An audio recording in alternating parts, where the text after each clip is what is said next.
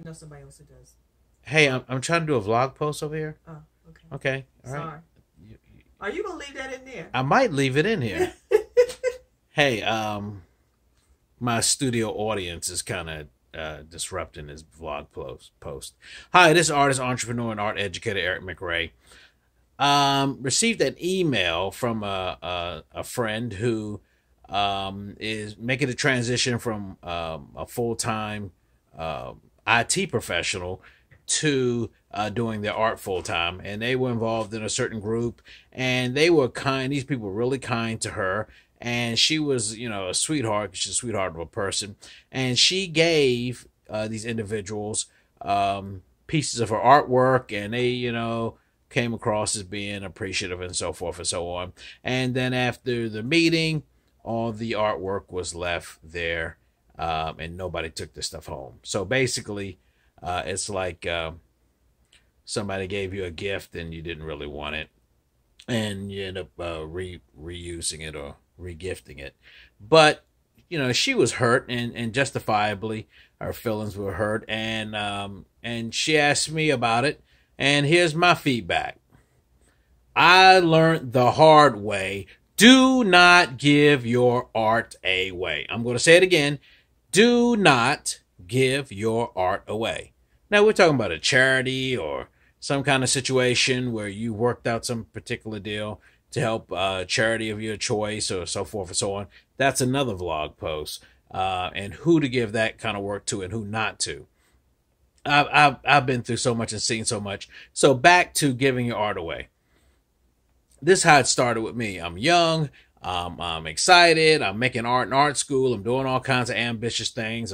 And then my relatives, and there's the holiday season, and I'm feeling the holiday spirit, and I give Uncle so-and-so a piece of artwork, and Aunt so-and-so, and my brother this, and I'm giving artwork left and right, and people are like, oh, this is so nice. Oh, you're so sweet. Oh, you're so talented.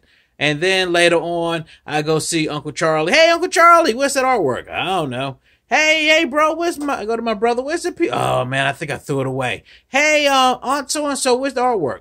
Oh, matter of fact, somebody from the Peanut Gallery over here just reminded me, I found a piece of my artwork that somebody had given to somebody else, folded the artwork up into little small sections, didn't appreciate that.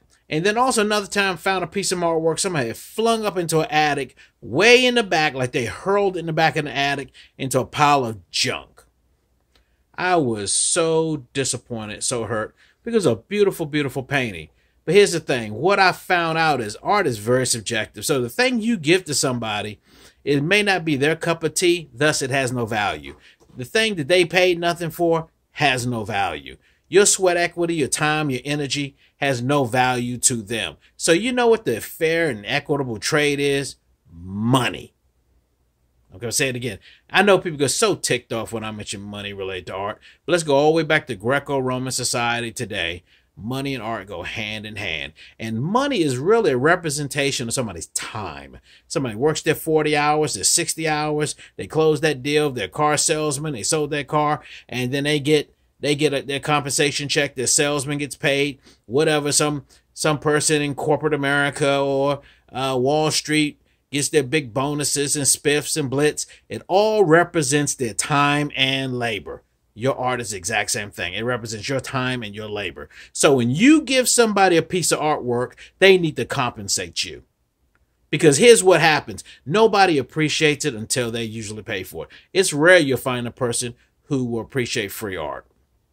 So here's the deal. I tend to barter art. I will sell art. I will exchange things, gifts, okay, somebody gives me a piece of art, I give them a piece of art. Something, that kind of exchange is somebody. Bottom line is something that somebody else values, they give to you, and something you value, you give to them. That way, everybody feels like they have some skin in the game. And when somebody has usually no skin in the game, they don't necessarily appreciate it. And here's what happened. When I start selling my art for $50 or $100 or hundreds of dollars, every case I'll go by, hey, Uncle John, where's that piece of artwork? Oh, there it is, son, right over there on the wall. Hey, Aunt so-and-so, where's my, oh, lined up. Look like an art museum. They bought so many of them, they were lined up. Go to my cousin's house, whoever's house. I have plenty of my relatives bought my art.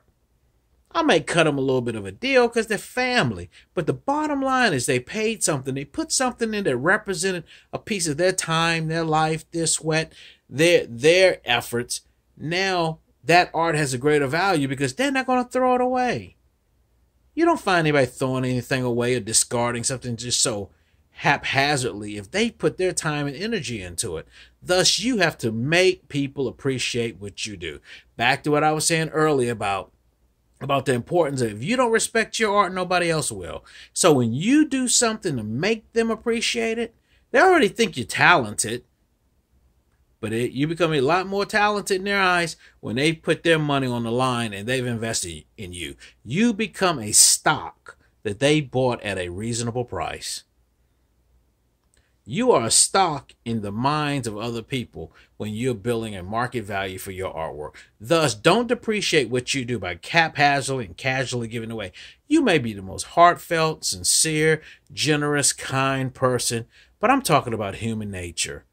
And unfortunately, most people don't appreciate things for free. And that applies to a lot of charity organizations you may give things to. And that's another vlog post. Don't be a fool. Don't give away your value, because your art represents your time, your material, your talent, your energy across the board. No different than the doctor, the lawyer, the IT specialist, whoever that has gets these big price tags in society. If you're doing the right things, your art will have the same type of value somewhere out there in time. Invest in yourself. In the long run, it'll come back to you. I can promise you that. It's happened for me. It's happened for mine. So, all right. If you like this content, it's blessing you. It's been a benefit to you. You're getting some good stuff out of it. Share it. Like it. Retweet it. Share it on Facebook, Instagram. Let's get this information out there.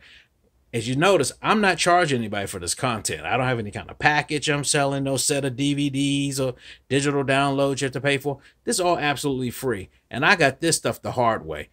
I'm giving it away free to you. Don't devalue this. Don't take it for granted. Use it to your benefit. Help another artist. Share it with somebody else. And matter of fact, this may not just apply to artists, but anybody who's a professional out there.